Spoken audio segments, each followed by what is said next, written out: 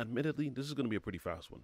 These two influencers, this one and this one right here. Well, the two of them, they're both influencers. They were off the coast of Brazil in an area called the Devil's Throat. So I'm going to try my best to get these names right. One of them is 37. That would be Aline Tamara Moreira de Amarem. And the other one, the 27-year-old influencer, her name is Beatriz Tavares de Silva Faria. So the two of them were on a boat with other influencers doing influencer type things, which is enjoying the sun, cruising, probably a little bit of drinking, whichever. So these two girls have been transferred over to a second boat, and then a wave crashed into that one. Now it's being reported that on the boat, people didn't want to wear life jackets. And the reason why no one wanted to wear a life jacket is actually twofold. One, it was disrupting their tanning, and two, it was disrupting their selfies. Now for context, on the return trip, there were two boats, and some of the influencers that actually split onto those two boats, one on boat one, the other one on boat two. Boat two was the one that was actually hit by the wave. It sent a lot of influencers overboard, and one witness says that she managed to put on a life jacket just before she went overboard, and she managed to cling onto the rocks, even saying to the point that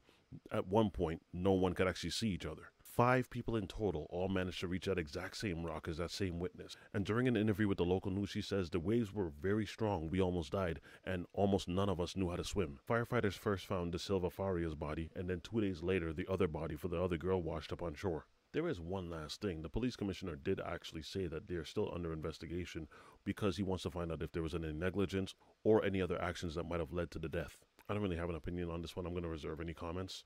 That's all I have for now. Be easy, y'all.